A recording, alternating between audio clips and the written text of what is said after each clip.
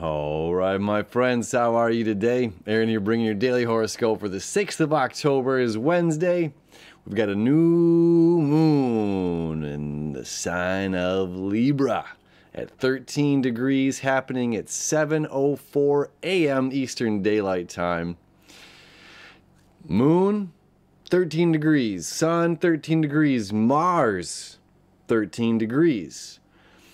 So we have this is a big deal. Now 13 degrees, let me show you the chart. It's starting to clear up. You know, it was so messy. It was so messy the past 2 weeks, 3 weeks. You know, so much going on. It's almost hard to pinpoint what exactly it is that we're feeling.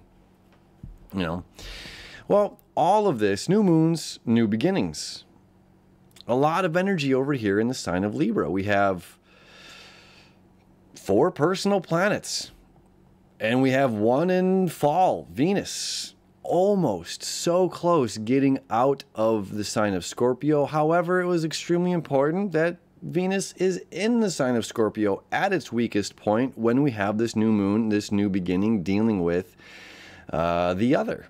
You know, Libra, this deals with our mind. You know, the air signs all deals with intelligence. It deals with information. Now here, something we talked about, you know, we use our words, our minds to manipulate other people. And we say, oh, no, we don't. Yes, we do. Yes, we do. I mean, corporations are trying to manipulate the dollar bill that's in your pocket into their pocket through advertising, through marketing, through colors, through catchy songs. And you know what I mean? It's like there's all kinds of ways that we manipulate one another. All right. This is not an uncommon thing. This is not something that's going to go away anytime soon. So how are we using our intelligence to get over on somebody else? This is one aspect of this new moon. Another aspect of this new moon is understanding that this isn't a solo journey, that it's not. That, you know, you might make something, but you didn't make all of, you know, it's just like, I didn't make these clothes, I didn't make the chair. I talk about this almost all the time when the moon comes into Libra. We need the other people. We can only do so much that's in our ability. You know, we're probably not hunting the food, cooking the food, making the stove, making the candles, making, you know, cutting down the wood to create our log cabin or whatever it is. This is understanding the relationship with the other. And furthermore, we got to look at anytime we have this much energy in the zodiac in one sign, and just in general, we have to look at the shadow. What is the shadow side of Libra? Well, the shadow side of Libra, of course, is going to be Aries. So we have an opposition here of Mars, the Sun, and the Moon opposing to Chiron. This is about self. This is about healing the whiny, crying little baby inside. And I'm not saying that to make fun of anybody, but we all have an inner baby that needs to just put the pacifier in its mouth and shut it up. You know, I love you, baby, but, you know, you're crying too much right now. We have a lot to do. So part of this is understanding it's not about you. And that's why we got to, it's like, you know, it's not about you. This is about the collective. This is about the group. This is not about you and your needs and everybody look at you. So here's a way to look at this new moon. Part of it. You know, you have a motor vehicle most likely. Or a laptop, you're watching this, a computer, a phone, whatever. Okay, now we're going to go with the vehicle. This is the vehicle. And the vehicle is the collective, all of us. All right. Now, we as individuals, we all have egos, and this is not something that we're going to ever be able to separate ourselves from. You can't separate yourself from your ego, just like you can't separate yourself from your heart. You're going to cease to be a human being. You know, it's becoming aware of our egos and understanding and having a healthy relationship with our ego, and we're going to talk about that in a moment here because a lot of this deals with relationships. We have to have a healthy relationship with our ego. So if the car is the collective, well, this is all the human beings of the vehicle. And let's say me, I'm just this one screw that holds, I don't know, a piece of plastic in for the wiring. You know, it's like nobody sees that screw. It's buried underneath the dash. It's buried underneath here. It's a very important screw, bolt or whatever. It's a very important piece. Okay, that's the piece. That's me. That's what I represent, is that single piece, that singularity, that individual thing within the collective of the vehicle. The vehicle is the whole. I'm simply playing my part by being that screw and doing this. And now where the ego steps in is saying like, oh, well, without that one screw, this whole car would fall apart. You know, it's very self-serving, okay? Making it about me. It's not about me. It's about safely traveling, getting from A to B, you know, allowing safe passage. It's about the collective coming together to do something, to have a common goal. The common goal here is transportation for a vehicle. It's not just about that one screw. It's not just about that one thing, you know. And I'm hoping you feeling that grand air trine dissipate. I hope you can. I hope you're aware of what that energy has felt like.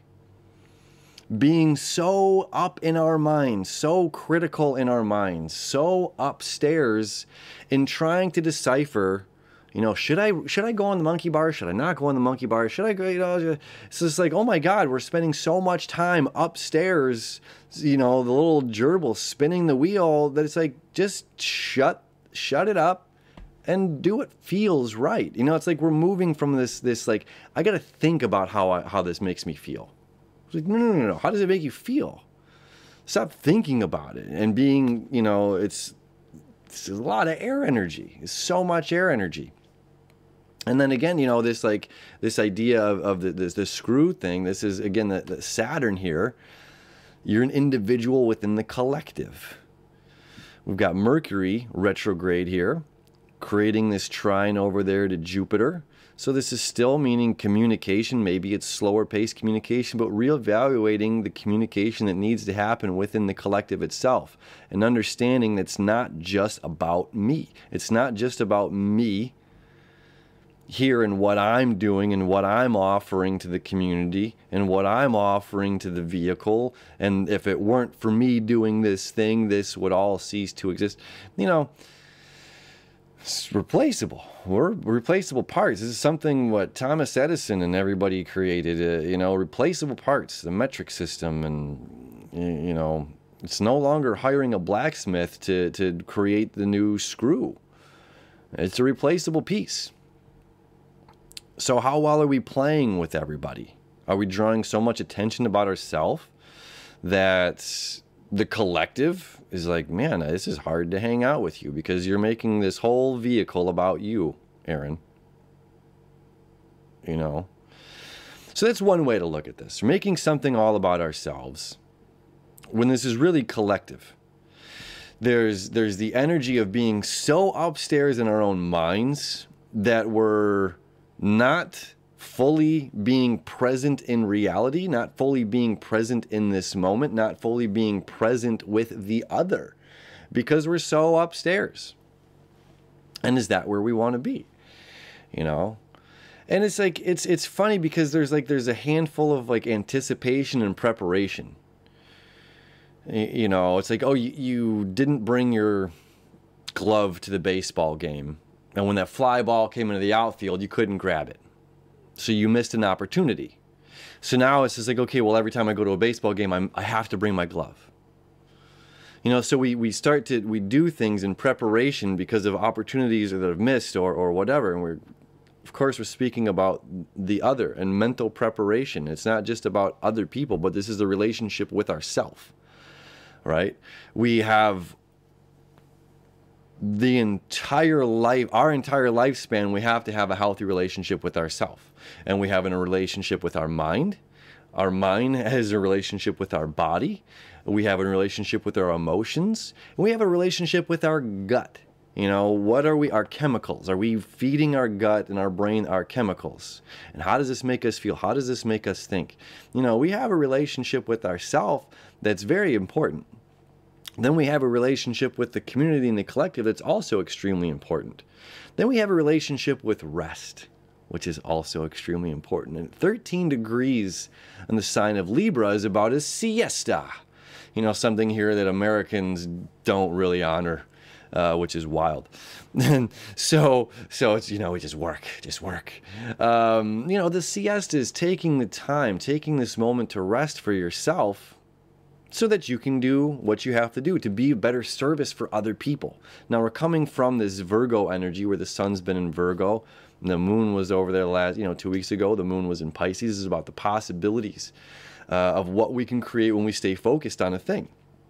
When we're trying to create something, when we have so much energy about change and new stuff coming about, and releasing the past, releasing things that no longer serve us, releasing old parts of our lifestyle, and really trying to embrace something that's new. It's, again, there's uncomfortability.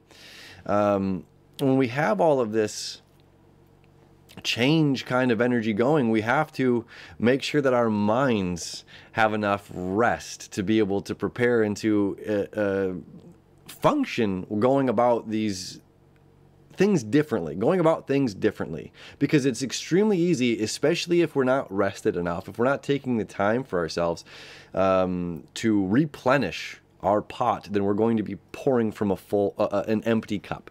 So it's important, in order to serve, in order to be a part of the community, in order to have a good relationship with the other, I have to have a good relationship with myself.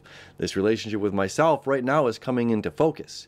And not only is it our moon, our emotional needs, how do we feel safe? How do we feel, where can we allow ourselves to be vulnerable? Well, this is saying my vulnerability and my ego are showing up in a place of being connected with the other.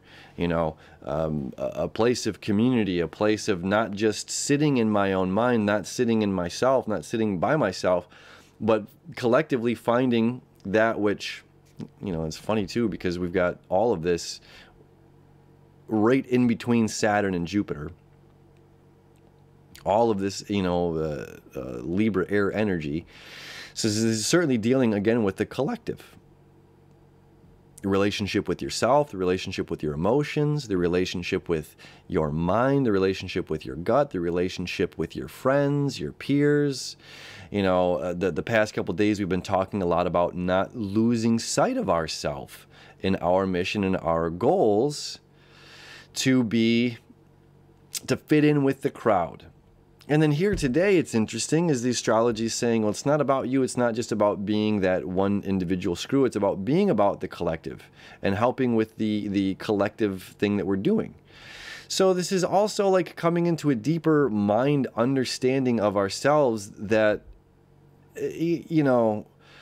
I might be this screw, and somebody else might be the wheel, and somebody else might be the bolt, and somebody else might be... And it's important for me to maintain my individuality. If I start taking the shape of a nail, I'm not, you know what I mean? I'm not good as a screw or a bolt. If I start taking the shape as a nail, I can't do my job anymore.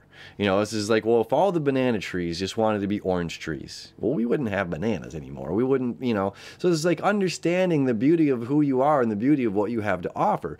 Understanding your uniqueness within the collective. Understanding that you are a part of the collective. And that's okay. That we need the bananas and the oranges and the grapes. If it weren't for that and this weird little, horn made out of a woven horn thing, we wouldn't have that beautiful art piece is that Rembrandt? Is it Rembrandt? Like the grapes and the little piece of fabric flowing down, Anyway, so it's just like this collective, this is the beauty of it, all together now. And now we have Mars joining the way as well. So it's like saying, where is my emotional needs met? Where is my ego being satisfied and fulfilled? Well, this is with the collective. How do we learn more? It's not. I'm not going to write. I'm not Marcus Aurelius. Marcus Aurelius, who ruled Rome for 19 years or something like that, wrote a book to himself for himself to keep himself on track. Not many of us are in that same space. So when we're reading and bringing in information from the other, it's generally somebody else's book. It's somebody else's words to help bring us balance. And so Libra's all about is about balance. We want a balanced mind. We want a balanced gut. We want balanced emotions. We want a balanced relationship with ourselves. We want a balanced relationship with the other. And furthermore, how do we feel when we're being mind played, when we're being manipulated? It doesn't feel good. It doesn't. So how do we go about doing that with the other? How do we go about getting what we want and what we need without trying to manipulate somebody? There's no answer for that. You have it within you. And because Mars is here at 13 degrees as well, this is about taking action. It's not just about mentally judging. And it's not just about an understanding taking place, but this is a follow-through of action, making sure that we are acting as the balancing board, that we are being the ones to take the initiative to create balance. Now, that is not an easy goal. If you are the person that's trying to create balance, you know, that's like, yeah, it's like in a movie when things go wrong, you know, and the bad guy tries to fix the stuff. When they fix it, usually more stuff goes wrong, you know. So it's like if there are misunderstandings, look, and we have this, you know, sesqui square happening here to the North Node in Gemini. This can be confusing. We might see things not eye to eye.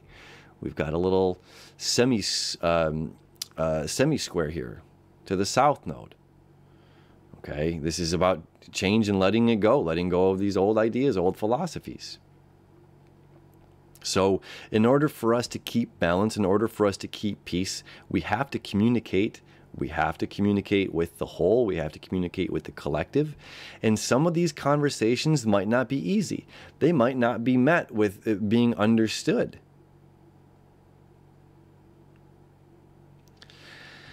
But it's up to us, and it's a responsibility to do it anyway. And these three here, Mars, the Sun, and the Moon, all creating this quincunx, a 5/12 aspect to Neptune. This is like, hey, we don't know what can come out of this.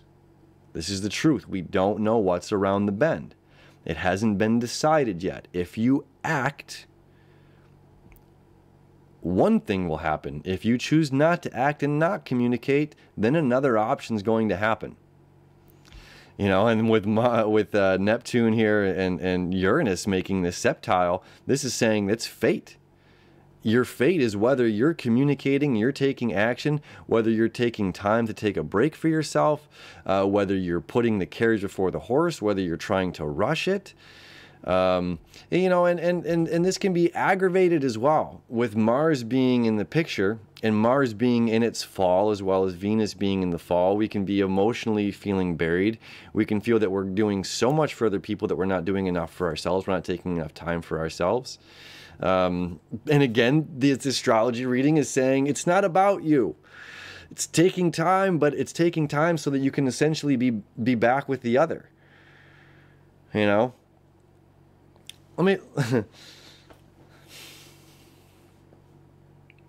There's another thing that keeps popping up into my mind, and I'm like fighting myself. So another thing here is it's the mind. We're talking about the mind, intuition, and something's going to pop in your mind. And do we honor the intuition? Do we honor the idea, or do we shun it away? You know, and if we roll with the intuition when we're feeling inspired by something, this is what's being taught to me at this moment coming through. You know, when we trust that intuition, when we trust that, this is how this plays out here in expansion of our reality. When we trust that intuition, and when we bury the intuition, when we bury it, you know, a whole other outcome is going to happen. And then this is how we're going to manifest fear, uncertainty, and doubt. And if we just... So another thing that's coming through right now, this is a story about the janitor and the president. And I mean, just we can jump to the moral of this story. You know, the president never says hello to the janitor. The janitor every day says hello to everybody. Real nice fella. His name's John. I don't know. So, president one day, the only person in the building, starts choking on something. And the president's never met the janitor properly, never shook in his hand, never met old John there. And the janitor's the only person that's around to save the president when he's choking and about to, you know, die or whatever. And all of a sudden, life's been saved. You know, there's probably 1,002 ways of that story, and there's a lot better versions. I'm just kind of skipping it to get to the point here. Is just like, it doesn't matter if it's the president or the CEO. How are we treating the other? Are we only being kind and nice to other people when we see a benefit for ourselves? Again, this is not about us. It's not about how we benefit. Sometimes this is just about being there for other people, about us, you know, being the screw, being the bolt, being the wrench, being the wheel, whatever we need to do for the other person, you know, that's playing our role. So it's like, when, you know, are we allowing ourselves to not see this line of beneath or above? And I'm gonna, oh, I want to meet that person because of status quo, or because they have this, and or they're popular and they got the nice Sweezy shoes or something. You know, we have all kinds of, and this is part of our powers of manipulation. You know, well, I don't need to speak to that person because he's beneath me. I don't want to speak to this person because they have something that I like. It's manipulation. And we're manipulating ourselves as well during this, because we're robbing ourselves from a potential friendship or someone that's going to save our life down the road. So we're trying to even out the playing field here with this new moon. This new moon's a big deal. This is a really big deal. And it's cool that it's happening. You know, I mean, it's early in the morning. You know, it's early in the morning, so a good chunk of the world will be sleeping, will be resting. So it's like when we rise, good rising, you know, we're coming into this with new eyes, a fresh take on life, a fresh opportunity, you know, to greet our brothers and our sisters, our friends, our family, a relationship, better relationship with ourselves, and to nurture that siesta is extremely important. You know, what does the mind need? What does the emotions need? What does the gut need? What do I need? What do you need? To give yourself rest so that you can replenish and pour from a full cup, to be the full you, to be the best version of yourself, to have the best relationships with the other. That's what this new moon's all about. My friends, a beautiful new mooning. I love you, and I'll see you tomorrow.